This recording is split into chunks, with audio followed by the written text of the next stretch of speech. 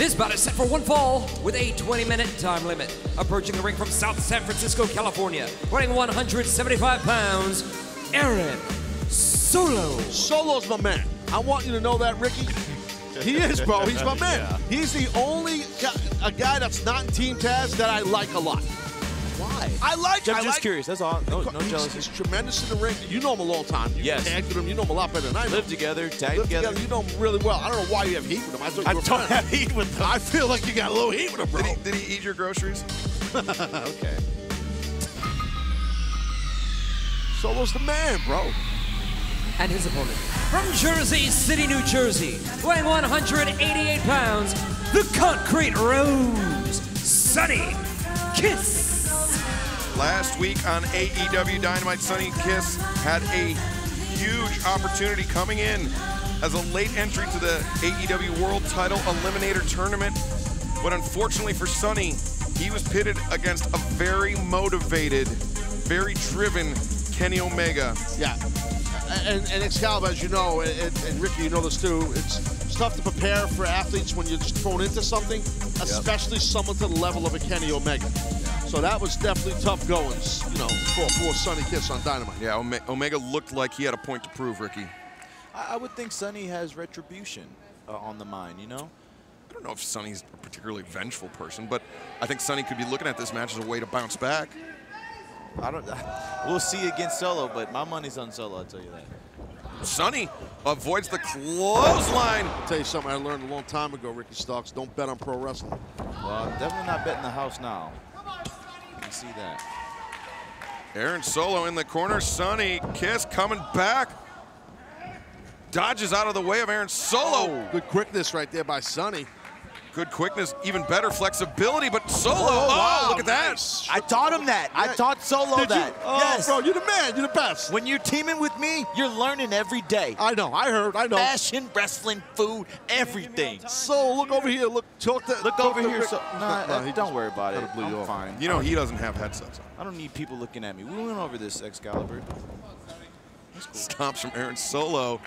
A pair of stomps from Aaron Solow. I would like to make a correction. Last time I was here, I said Solow was a karate black belt. He actually is a taekwondo black belt. Okay. So I apologize to those who are... Right. You live with the guy, you saw a black belt, and you just figured it was karate. Oh! And for those that don't know, the difference is karate is a Japanese art. Korean art is what taekwondo is. Cover here by Solow. But Ricky, I'm sure you knew that. Well, I'm being sarcastic. You didn't know that? Well, I did. Well, I appreciate these moments. I don't get it from Excalibur. I am the sensei of all FTW dojos worldwide. These are the reasons why. Oh, how many are there, Taz? A plethora. Don't tell them where they're at. Can't even tell you. Nope. Swing blocked there by Solow. Solow. Nice. The body scissors and the stomp. You told him that too, I bet. I knew it. I knew it, Ricky. Solow covers, hooks the near leg, shoots. Like, you guys practice that in the den? Like living room, like backyard? What are you doing? No, I did it in a bar fight one time, and he said, "How did you?" I said, "I just know it." I don't picture you ever going to a bar. I see you in a wine bar or like a martini bar. Well, you know, when you gotta hang with the peasants, you gotta do what the peasants do. Aaron Solow in control of Sonny Kiss. Sonny really in trouble. Come on, Solow. You can't be doing these poses in the ring. That doesn't help you. You know, don't do poses like that. Have you ever watched a Ricky Starks match? Baby, come on. I love myself. And I win, so what are you talking about? That defeats your point. You have won 9 of your last 10 matches. Thank you. Solow looking to put a notch on his in his win column with this clothesline. Oh, no. Oh, whip the hair whip. Whipping the hair into the face of Sonny Kiss. Conditioner gets in your eyes, and I'm telling y'all, that ain't Johnson & Johnson. That's some other off. Oh, he's just like some high-end stuff. But Sonny's bringing those high-end Jersey forearms. Yeah, this got Sonny fired up, and yeah. Sonny dropped down into the split. Solow went for the kick. Sonny counters. High stack. 2. No. That's great. Shows you how flexible Sonny. Oh, wow. Showing that taekwondo background right there. Hook the cradle in the head. Look at that, Taz. Takes Sonny over the top. Solow covers. No. Well, you know, wasn't thrown by Taz, so no, obviously wasn't going to get. Aaron Solow getting in the face of referee Aubrey Edwards, wasting time. That Aubrey, exactly. About Ricky. time. She is so full of herself. What an ego. She got a worse ego, Aubrey, than freaking Justin Roberts does. Worse. Solow charges in, eats the boot of Sonny Kiss. Sonny slides through the legs of Solow. Drops all. Drops all, takes Solow and the discus or the spinning elbow strike. Sonny is just going to town right now. Watch the suplex here. Nice job. Sonny springs up. Oh, you can see still not 100% after weathering the storm of Aaron Solow. Solow tried to get the boots up, got rocked there. Oh, well, Aaron Solow's in a bad way. Look at what he's laid up there. Oh, no! Damn. Wow. Man. Sonny opting not even for the X's and O's, just a perfectly placed axe kick. That was nasty on the abs. And the splitting leg drop. Cover 1, 2, 3. Split still. The winner of this match, Sonny Kiss.